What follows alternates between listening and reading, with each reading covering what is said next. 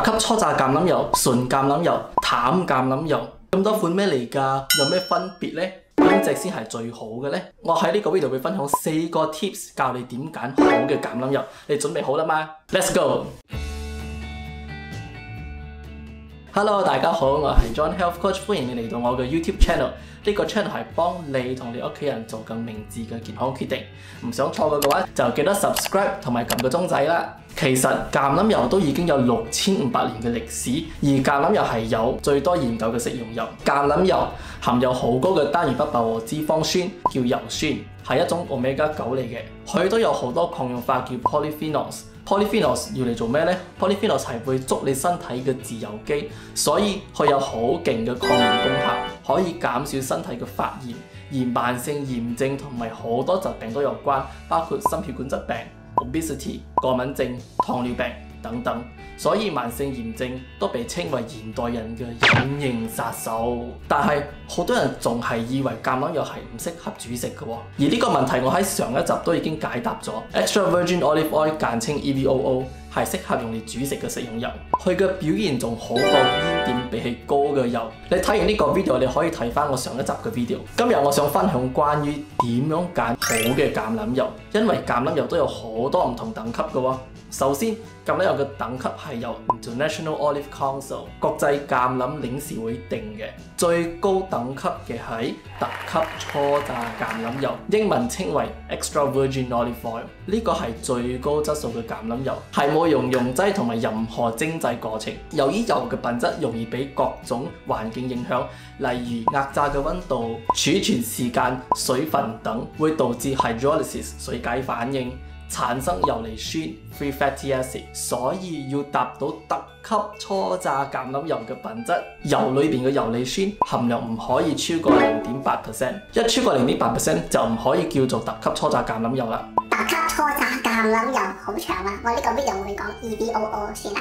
要達到 EVOO 嘅等級，就要用冷壓榨嘅方式嚟確保壓榨過程嘅溫度係控制喺27度以下。如果你買 EVOO 嘅時候見到食物標籤上寫住冷壓榨，英文稱為 cold press 或者 first cold press， 呢個淨係表示佢哋嘅製造過程，唔係橄欖油嘅等級。因為就算佢冇寫住 cold press，EVOO 都只係會用冷壓初榨嘅方式嚟提取嘅。EVOO 係最高嘅抗氧化，就係呢啲抗氧化嘅 compounds 令到 EVOO 有一種獨特甘同辣嘅味道啦。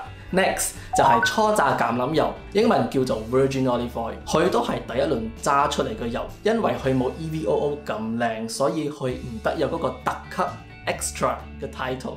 其中有好多因素影響佢嘅質素，例如壓榨嘅溫度、橄欖果嘅質素等等，會令到啲油會產生更多嘅游離酸。所以初榨橄欖油嘅游離酸最高會去到 2%， 游離酸再高過 3.3% 就稱為橄欖燈油，係唔適合食用。所以以前嘅人係用嚟做燈油。要整到呢種油可以食得，就需要經過化學同埋高溫處理嚟脫膠、脫游離酸、脫色，就成為精製嘅橄欖油。佢哋都有好多名，包括 olive oil、pure olive oil 同埋 extra light olive oil。中文就橄欖油、純橄欖油、淡橄欖油。冇俾個名呃到啊 ！extra light olive oil 唔係代表佢嘅 calorie 比較低，只係代表佢嘅味道同埋佢顏色比 extra virgin olive oil 淡，所以中文譯到比較準，就稱為淡橄欖油。因為精製過程會令到啲油失去抗氧化，所以冇咗 EVOO 嘅甘辣味。Next， 橄欖渣油 olive pomace oil， 橄欖果經過壓榨之後剩低嘅果渣，食品製造商就為咗冇浪費，就用一種溶劑叫 hexane 嚟抽出果渣入邊剩低嘅少少油，然後就好似之前咁樣啦，經過化學同埋高溫處理，就將呢啲油變成可以食用嘅油啦。但係裏邊就冇晒抗氧化，我自己都唔會用呢啲油，因為食橄欖油就係要食佢嘅抗氧化啦嘛。哇，聽起嚟橄欖渣油真係好差嘅油喎。雖然比起其他等級嘅橄欖油係最差，但係比起市面上大多數嘅油，一樣都係用 hexane 同埋精製過程嚟提煉出嚟嘅。橄欖渣油雖然冇咗抗氧化，但係佢嘅脂肪組成都係同 EVOO 一樣嘅，大約70% 嘅脂肪酸都係單元不飽和嘅脂肪酸。比起其他高 omega 6嘅油，好多添。換句話嚟講啦，雖然橄欖油之中橄欖渣油係最差嘅，但係都好過其他精製嘅植物油。而我喺呢個影片我有仔細嘅解釋各種油嘅脂肪酸造成，同埋點解我哋要揀低 omega 6嘅食用油。精製過嘅油煙點係比較高，但係我上一集嘅 video 都有提到煙點唔係一個好指標嚟 indicate 油嘅質素，有好多高煙點嘅油只係得煙點嘅數值高啫。而好多研究報告顯示佢哋喺高溫下生產嘅極性化合物亦都係最高嘅，同埋佢哋嘅氧化穩定性比 EVOO 差好多倍。所以 EVOO 嘅抗氧化唔單止可以增加橄欖油嘅氧化穩定性，佢哋亦都會幫我哋身體抗炎。所以 EVOO 係我屋企第一個選擇啦。OK 啦，咁我就買 EVOO 啦。但係點解 EVOO 有啲油咁平，有啲油咁貴嘅咧？就係因為有好多因素影響，例如產地、橄欖果質素等等，亦都因為 EVOO 係高質素嘅油，所以有好多假嘅 EVOO。因為好嘢係一定會有人抄嘅。要知道點樣選購高質素嘅 EVOO， 我喺呢度已經準備咗一個 checklist。Number 1， 裝油嘅器皿，光會促進油嘅 photooxidation， 會破壞油裏邊嘅抗氧化同埋脂肪酸，所以見到透明嘅樽就唔要買啦。膠樽都唔好買，因為膠嘅質素都唔穩定，收藏耐咗都會滲啲 chemicals 出嚟嘅。就算 EVOO 有幾好，如果你見到裝響膠樽或者透明嘅樽就 out 啦，唔使再睇。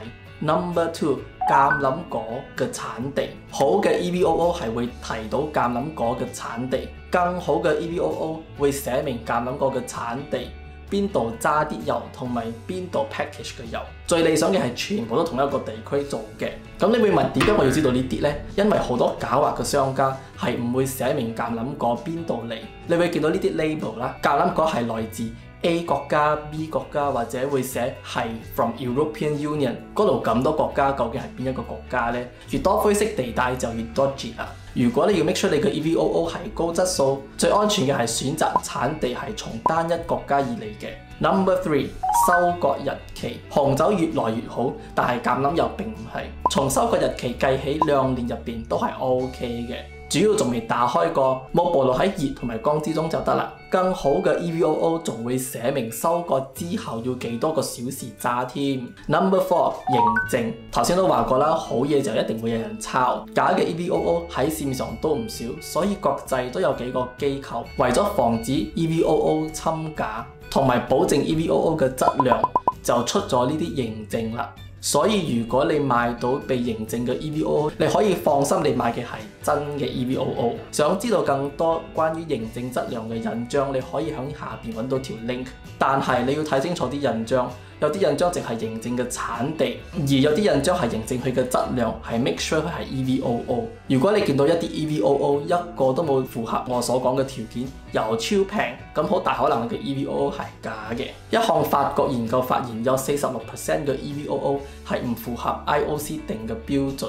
喺2015年，意大利報紙都有報導，20個喺意大利最受歡迎嘅品牌，發現都有 45% 係假冒嘅 EVOO。意大利當局都發現咗一項欺詐行為，已經售出7000噸嘅假 EVOO， 仲標記為 100% 意大利出產嘅。但係呢啲橄欖油係來自好多不同嘅非歐盟地區，仲賣咗出去好多國家，包括意大利、日本同埋美國。UC Davis Olive Center 喺2010年發現有 69% 美國進口嘅 EVOO 係唔符合 IOC 嘅標準。呢啲 EVOO 係已經被暴露喺高溫同埋光之中，有啲仲混合平嘅精製橄欖油，而有啲仲用咗爛同埋過熟嘅橄欖果製成嘅。所以有認證嘅 EVOO， 你就唔使擔心你買嘅 EVOO 係假嘅，因為我發覺有啲冇認證嘅 EVOO 同埋有認證嘅 EVOO 嘅價錢其實都係差唔多嘅。咁我就寧願買有認證嘅 EVOO 啦。我呢兩樽都係上網買嘅，呢一樽係符合我上邊所提嘅3個 point。而呢一樽嘅橄欖果係收割季節比較早嘅，佢係寫住 early harvest， 所以食落去更有果味同埋甘辣啲嘅。越有辣味就代表佢嘅抗氧化越多。唯一一個我唔中意嘅係佢橄欖油係來自西班牙 cold press， 但係喺美國 package 嘅，亦都冇寫明收割日期。呢一樽嘅 EVOO 係符合晒我所講嘅 point。佢係 Special Reserve 嘅 EVOO 橄欖果係3個小時內壓榨嘅，上面仲寫明有幾多個 polyphenols， 而佢嘅橄欖果壓榨同埋裝瓶都係喺 grade。仲有一個 EVOO 我都有試過，但係我呢度冇，呢一樽都係符合我所講嘅4個 point， 就係呢一個啦。佢嘅牌子都係有好多好評嘅。頭先我所分享嘅3款橄欖油嘅 link 都可以喺下邊嘅 description box 揾到，你可以直接上網買，然後寄嚟你屋企咯。咁你買 EVOO 嘅時候唔一定要 tick 晒全部 box 嘅，我自己就覺得越多 tick 嘅話，我對嗰一個 EVOO 就更有信心，知道佢係堅嘅。仲有唔好買一大樽橄欖油，然後唔捨得用。買咗就盡快用晒佢，一打開咗就會暴露喺空氣入邊，佢嘅 polyphenols 都會慢慢被氧化，所以盡量喺半年期間用晒佢。我通常喺2至3個月就用晒1樽1 lit 嘅油啦。仲有千祈唔好將油擺響火爐隔離，因為熱量都會令到油嘅質素降低。